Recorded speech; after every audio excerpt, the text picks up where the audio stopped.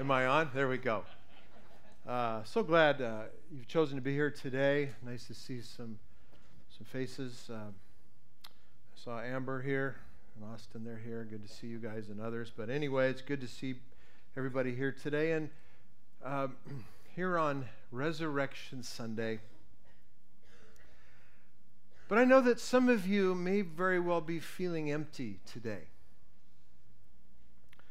But I want you to know there is a God who can fill your emptiness with life. He can fill it with purpose. He can fill it with hope. So happy Resurrection Day. That's contrary to what the White House says. The White House said that this is Transgender Visibility Day, but I want you to know they're wrong. Today is Resurrection Day.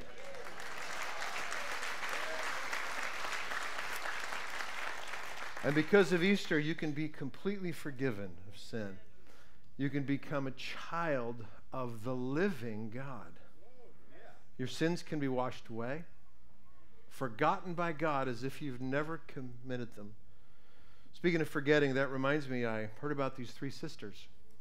They were 36, 94, and 92, and they lived together. And one day the 96-year-old drew a bath and put one foot in and stopped, and she hollered downstairs and she said, "I can't remember if I'm getting in or getting out." The 94-year-old said, "Just a second, I'll come up and help you." She got up halfway the stairs and stopped. She said, I can't remember if I was going up or down." The 92-year-old shook her head and said, "Man, I hope I never get that forgetful." She knocked on wood for good luck. And then she said, "Hold on, I'll come help you out as soon as I see who's at the door." They quickly forgot. They forgot. Well, in a sense, here's the truth. Easter is about God forgetting. You see, our sins can be forgotten because of three empty promises kept that happened that first Easter 2,000 years ago. The world promises a great life without God, but it never really quite delivers anything that brings lasting joy or lasting peace. The world leaves people empty. A teenager summed up a lost generation this way. She carved the word empty on her forearm. Somebody said our greatest fear should not be of failure, but really of succeeding at something that just doesn't really matter. Could call it empty success. A politician admitted this right before he died. He was on his deathbed, and some people were attending to him, and they were talking to him. And this is what he had to say. He said, "You know, it's all about acquiring wealth and power and prestige." He said, "I acquired more wealth, power, and prestige, but I'm still empty." You know, even toys are empty. A U.S. company has an action figure called Invisible Jim. And also Invisible Jen. It sells for £8 in Britain and $10 here. Why is it called Invisible Jim? Because that's all you get. The packaging. There is no Jim. Empty. Empty. On it says, on the packaging it says, "Lack of darting eyes. Realistic fake hair as not seen on TV." Empty. And people pay for it. In 1985, some of you remember Geraldo Rivera? Some of you do. And in 85, old Geraldo was at the very top of his game. He was a journalist, and he covered all kinds of interesting stories. And so people just thought everything that came out of his mouth was just solid gold. But in a matter of moments in 1985, he went from being a respected journalist to a total laughingstock. Geraldo claimed that he had found Al Capone's secret vault. Remember this? Some of you? And would unearth the contents on national television. Al Capone, the famous gangster. They'd found his vault, and they couldn't wait to get in there, and Geraldo wanted to break the story. And by his own admission, he had no idea what was in the vault. And so the show, I remember watching it, and for an hour, he starts just, telling this, tale of this incredible riches that are probably going to be found in there. Millions of dollars and gold and all sorts of things are going to be in Al Capone's vault. They finally opened it, and it was empty. Well, the world's promises are as empty as Al Capone's vault. You know, sin promises us a good time. Sin is missing the mark. It is missing God's standard. It is doing things our own way with our own desires. But in its wake, in sin's wake, it really ultimately leaves us empty. And it leaves a stain of stink on us too. Whether we know it or not, there's a stench of sin on us. As you know, many of you know I was a sanitary engineer. I was a G-man.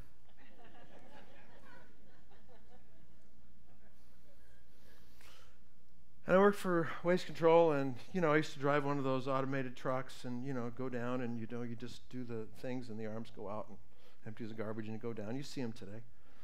And actually, I love the job. It was really fun.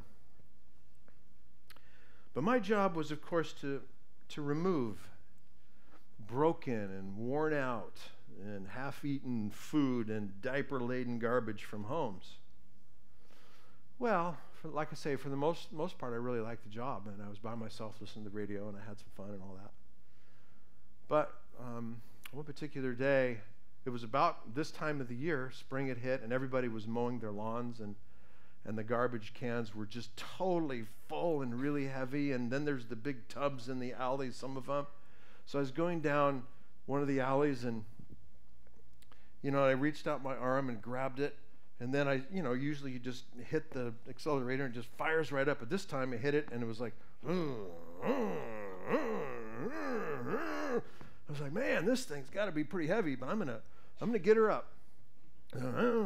Finally, it got to the top and went, dun, dun, dun, and the tub slipped through into the back. So that means I get the joy of going in the back and lifting it up and going amidst the garbage. So I go back there, and unfortunately, none of the garbage had slipped out. This sucker was full.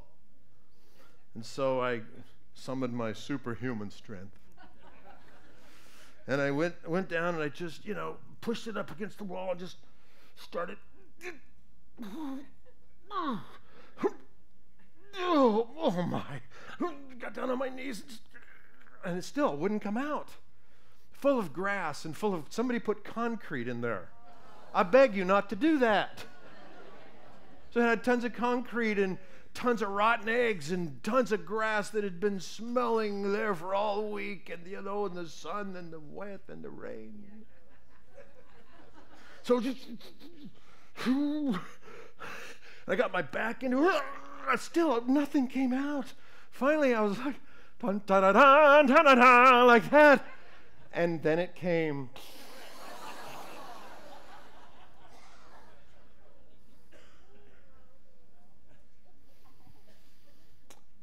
I could never figure out. I got home and they said, honey, I'm home. I expected this big warm kiss and a hug. Somehow she didn't do that. So I said, get in the shower. Woo!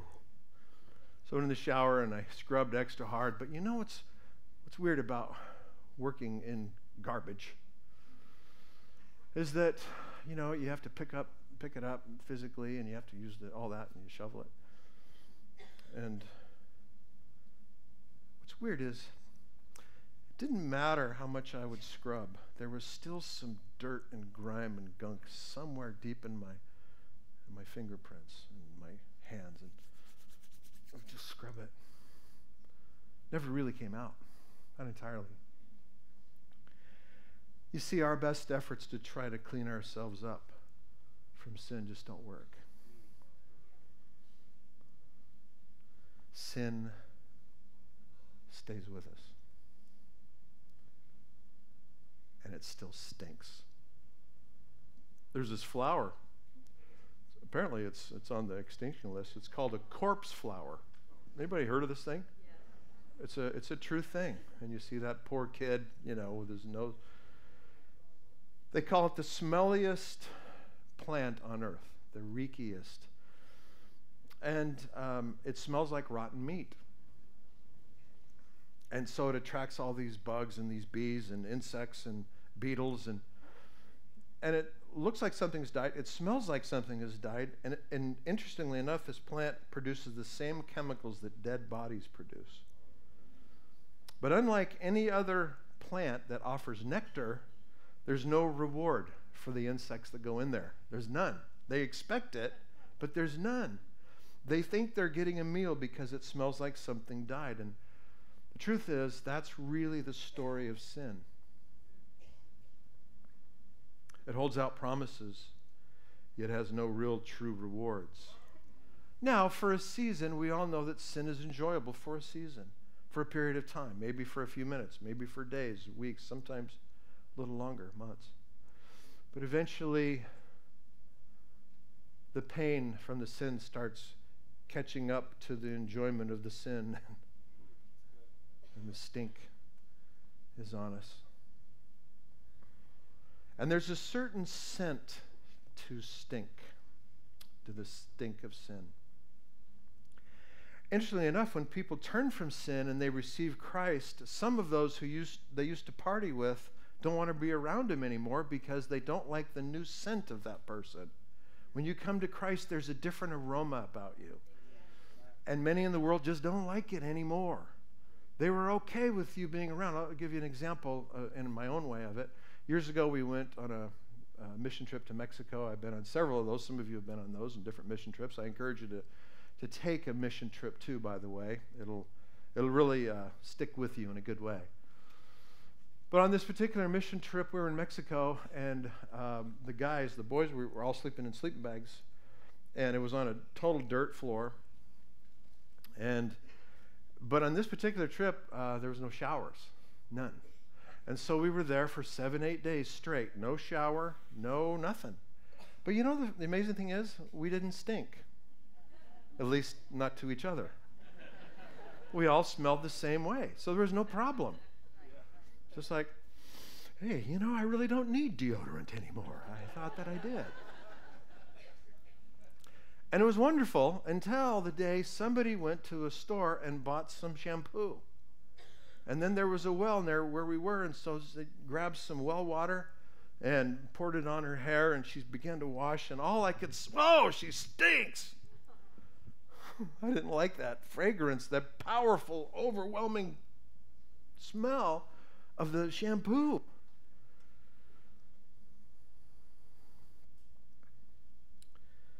See, she was washed.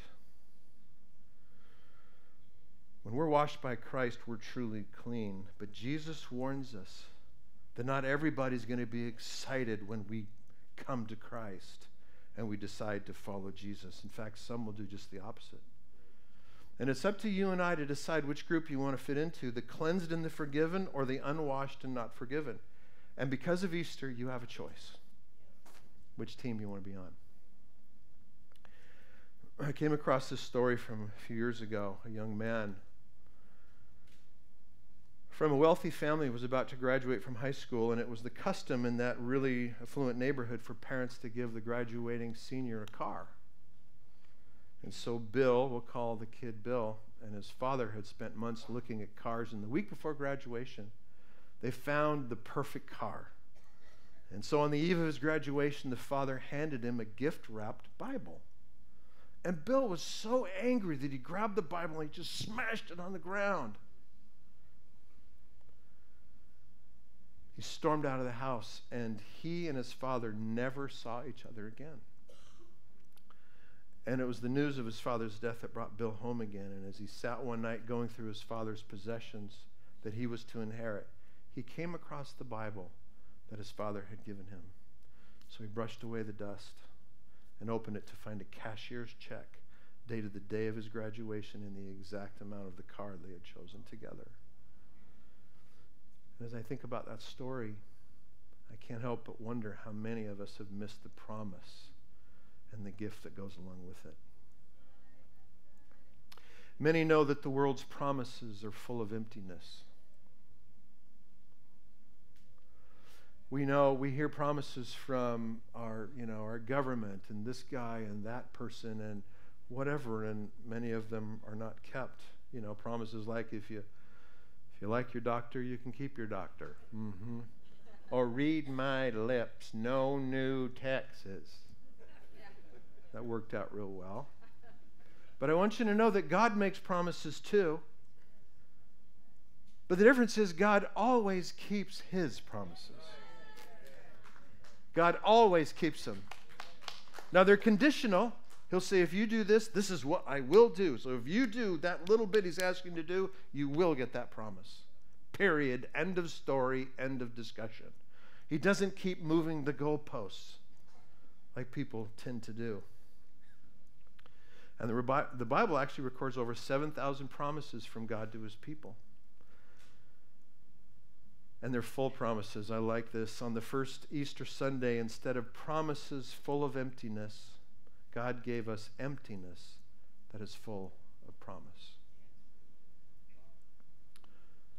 Say it again. On the first Easter Sunday, instead of promises full of emptiness, God gave us emptiness that is full of promise. On the other hand, the devil makes all kinds of promises that he doesn't keep. He doesn't intend to keep them either. He's a liar. Never stops tempting, never stops reminding you and I of our guilt. He never stops rubbing our nose in the very thing he tempted us to do in the first place. So he tempts us to do something, we do it, and he rubs our nose in it.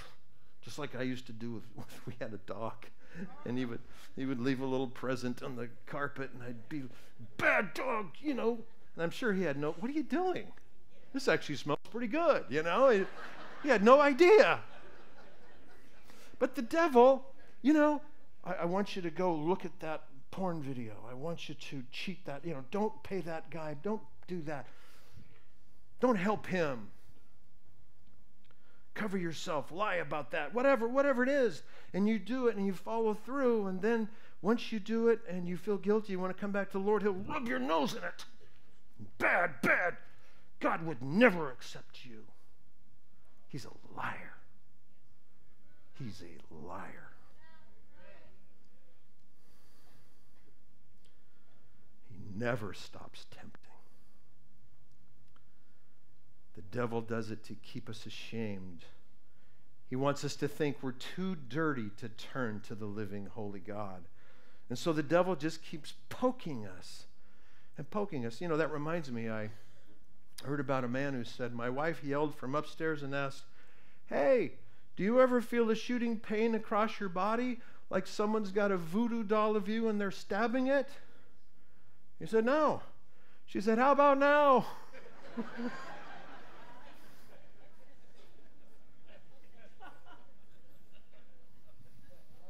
We all have a list of sins. We all have a list of sins, don't we? Your sins might be different than mine. Maybe your sin is exploding in anger. Maybe your sin is just flat unforgiveness. Maybe your sin is pride. Maybe you're addicted to something. Maybe you're just so full of lust.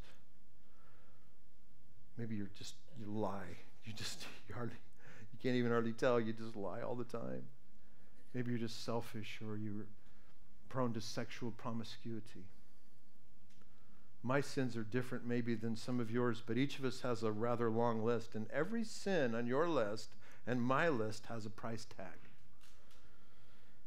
And a lifetime of sin is enough to rack up some major debt. You yell and scream at your kids, cha-ching. You covet your friend's car, cha-ching. You envy your neighbor's success, cha-ching. You lie, cha-ching. You lose control, cha-ching. You give into temptation, cha-ching. You doze off during my sermon, cha-ching, cha-ching, cha-ching.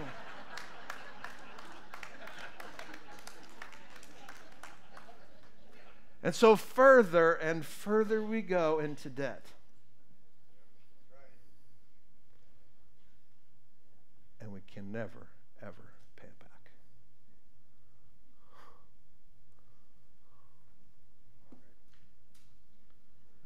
Try as we might. Some people figure that maybe I'll balance the scales. I know what I'll do. I'll just go to church more. Maybe I'll give a few more bucks in the plate. Maybe I'll try to be a good guy, a good person. And I think maybe if my good deeds outweigh my bad deeds, then I'm pretty sure I'll go to heaven. I mean, that's probably the way it works, right?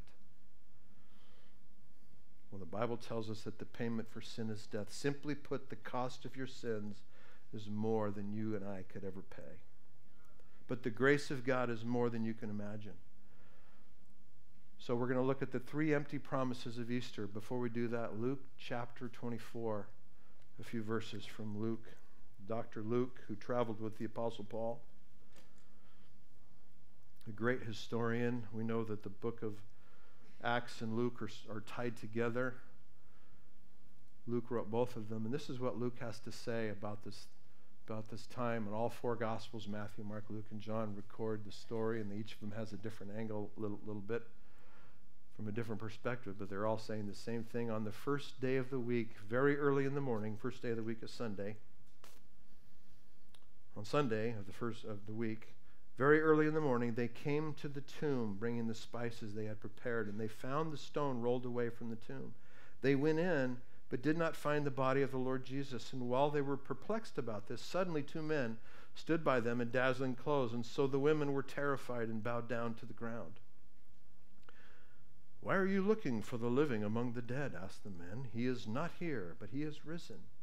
Remember how he spoke to you, that when he was in Galilee, saying, 'It is necessary that the Son of Man be betrayed into the hands of sinful men, be crucified, and rise on the third day?' And they remembered his words.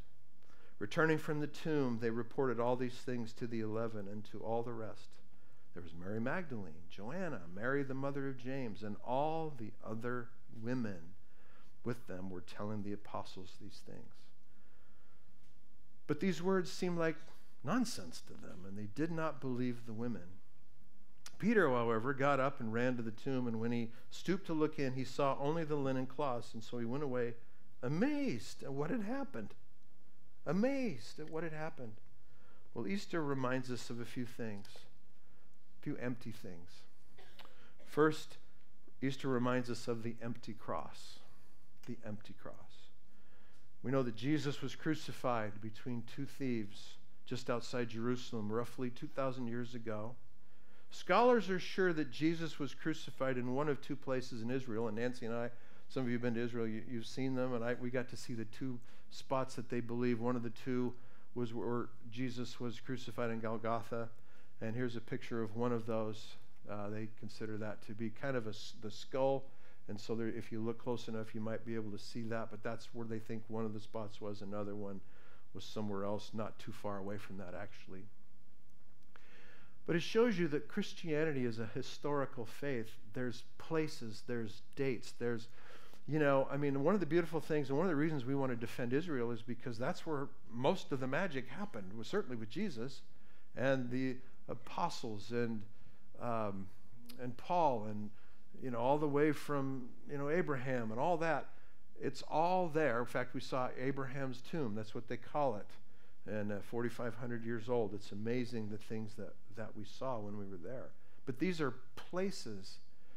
And what they've found, archaeology has found, is that as they keep digging these things up in Israel, and it takes a lot of time and money and effort to dig it up because there's been buildings built on top, so they have to tear these buildings down and dig down. And there it is. There's the pool of Siloam. There it is. There's the pool of Bethesda. There it is. All these things and places and they come back.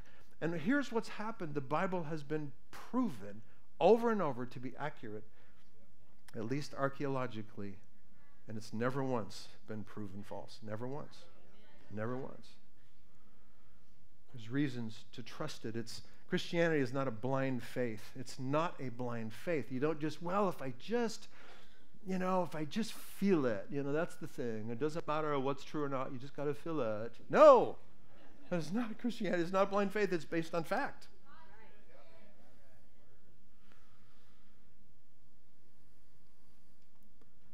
Now, if we were to look up at the top of the cross, we would see bloodstains from the crown of thorns that crushed into Jesus' skull. The stains on the ends of the crossbar, they came from the nails that were driven into his hands. Actually, a lot of people think it was in this little hole where the carpal tunnel is. That's where people might think it went. Can you imagine the pain? I can't. The main beam, it was soaked in blood from his back, blood that was bled when Roman soldiers beat him with the cat of nine tails, and they say there was bits of bone and glass in there, and they were experts at this. The word crucifixion comes to us from the word means excruciating agony. And so Jesus took the lash for you and I. And his blood was spilled. It also has stains from the blood that poured from his side when another Roman soldier ran a spear through him to make sure that he was dead. And the promise of the empty cross is that you and I can now stand forgiven, because he made him who knew no sin to be sin for us, that we might become the righteousness of God. When Jesus was on the cross, he literally became your sin and my sin. That's why the Father couldn't look at him. My God, why have you forsaken me? He couldn't look on it. All of our sin was poured out upon him on the cross. Because of him, we stand forgiven if we meet the condition of receiving him and confessing him as Lord and believing that God has raised him from the dead. But here's the problem. According to God's law, the wages of sin is death. He says the soul that sins will surely die. Because we have sinned, we deserve God's just punishment. We just do. We deserve separation from God. We deserve eternal separation from God. In other words, we deserve hell.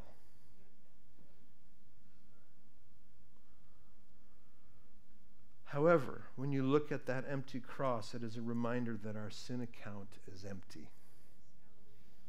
There's no balance anymore. Where'd it go? It's gone.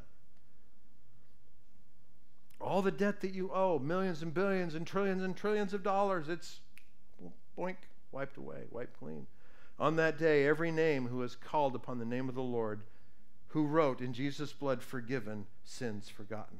The empty cross means your sin is empty, or that your sin account is empty. And Easter also reminds us of the empty tomb. It's interesting that the Bible records that women were the first to see the empty tomb. That's actually a significant thing. We'll talk about it in a moment. But suddenly the stone was moved, and an angel, glowing like lightning, is sitting on it. And he said, "Don't be afraid, for I know that you are looking for Jesus, who has been crucified. He's not here. He has risen." But women played a pivotal role in the early church in the spreading of the gospel.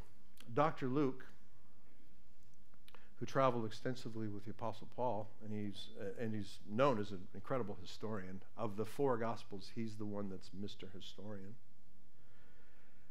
And he recorded that there were several women who first found the stone rolled away from the tomb. They saw the empty tomb. Now, in first century Judaism, a woman's testimony was not considered reliable. That's why Peter and the other ones, you're talking nonsense. You're making this up. Your testimony is meaningless. You're a woman after all. Well, that's really an important fact, and I'll tell you why. It's because if the disciples were going to make up and invent a resurrection story, they wouldn't have chosen women to be the first to see and declare it. It would have gone against the grain of everything that they understood to be true. But the Bible doesn't do that. The Bible doesn't tell us what we want to hear. It just tells us the way it is. It doesn't pull punches. That's why our heroes in the Bible, they'll talk about the good things they did and the failures. I mean, if I was writing a story, and I wanted it to shine wonderful about me, a biography, I would probably leave out a lot of the dirt. The Bible doesn't do that. I'm glad I'm not in the Bible.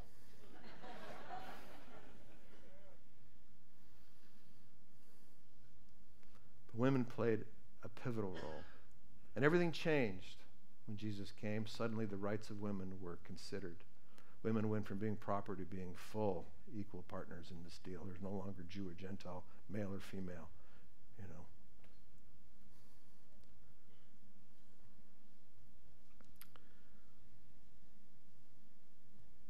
The empty tomb redeemed men and women. In the Garden of Eden, the account of Genesis tells us that Eve was deceived, of course, and ate the forbidden fruit and then handed it to Adam and Eve. Adam and he ate. And a woman was the first to sin by eating the forbidden fruit. Okay, so let's just track with me here a little bit. And Adam ate as well when she handed it to him.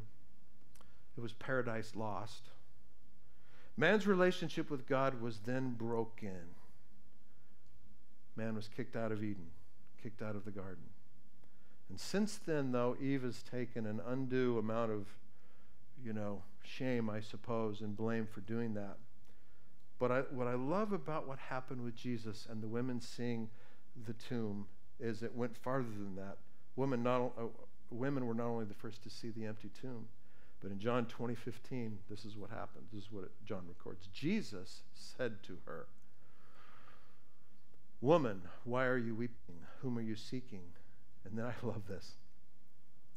Supposing him to be the gardener, she said to him, "Sir, if you've carried him away, tell me where you've laid him, and I will take him away." And Jesus said to her, "Mary." And she turned and said to him, "Rabbi," meaning teacher, meaning Lord, meaning. And Mary assumed Jesus was the gardener. Why did she assume this guy was the gardener? Because it was placed in a garden in the middle of an empty tomb. Now, why is that important? Women were the first to see the empty tomb, and Mary Magdalene the first to see the resurrected Jesus in a garden. And this time, instead of introducing death to the world by giving forbidden fruit to Adam, bringing expulsion from the garden, a woman sees Jesus in a garden and introduces the risen Lord to the world, bringing eternal life to all who believe in him.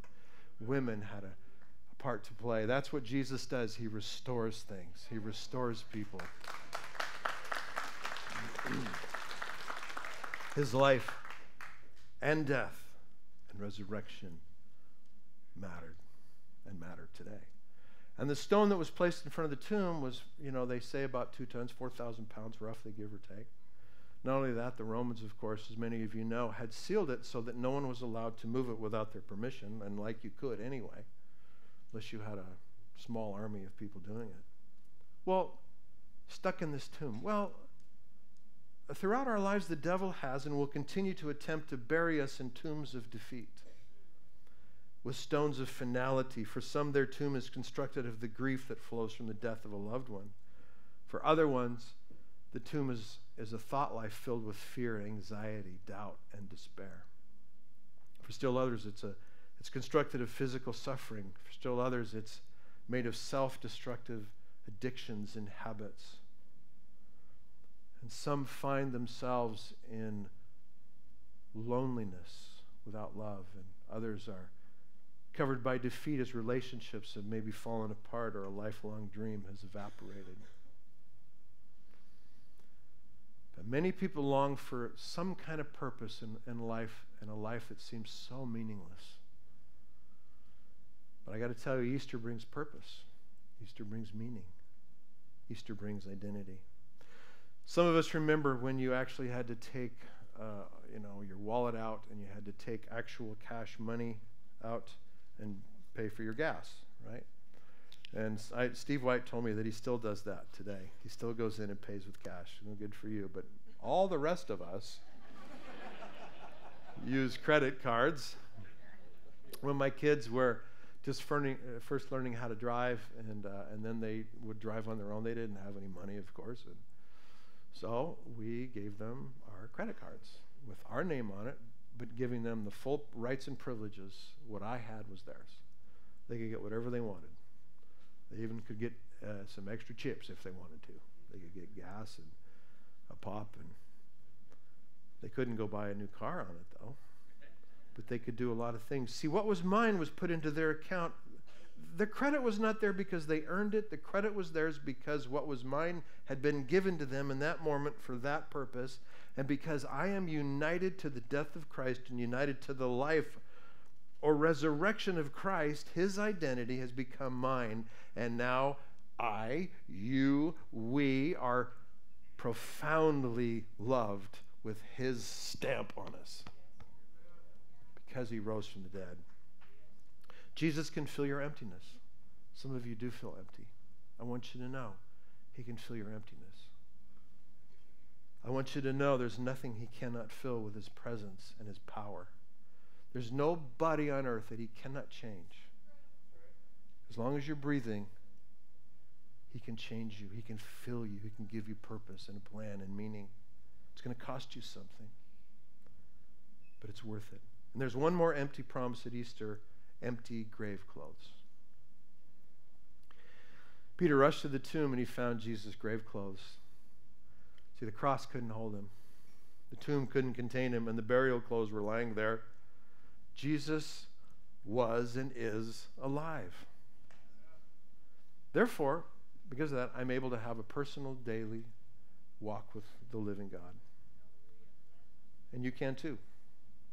To those who know Jesus as their Lord and Savior, death has lost its sting. It's no longer something to be feared. And when you and I come to faith in Jesus Christ, when we confess him as Lord and believe in our heart that God has raised him from the dead, we become then at that point a new creation. It doesn't always feel like it, doesn't always seem like it, but the fact is we are now under new ownership, and we no longer have to fear death. Some people are terrified. All people probably at some point are terrified of dying. I want you to know I'm not. I'm not. Now, I don't want to die now. I feel like I still got stuff to do. I want to earn more rewards for when I get there. I don't know about you. Now's the time to earn rewards for eternity. Now's the time to bring more into the kingdom. And the offer is for any of you to join him in that quest. And some of you to consider joining the family of God. But you no longer have to fear death.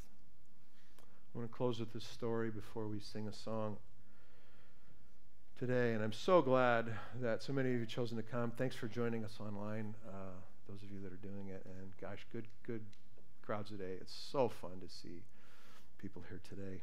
And certainly would welcome you to come back next week and the week after. But I'm so glad you came today to celebrate the resurrection of Christ. But a father and son were traveling down a country road one afternoon in the springtime, and they had the windows down, and suddenly a big old bee came into the car, and he was kind of rattling around. But the son was allergic to bee stings. It was very allergic, and so this bee was going around, and the boy was screaming out in terror, So the father eventually just grabbed that bee, just held it in his hand. And then after a while, the dad released the bee again, and it was flying around, and the kid, once again, ah! And the dad showed him his hand, and he said, don't worry about it. The sting of death is gone. And he showed him he'd taken the stinger. The father had taken the stinger for his son. Jesus took the sting of death away from you and I. Death cannot hurt you anymore. And as many as have received him, he gave the right to become children of God. You can be God's child if you so choose to be.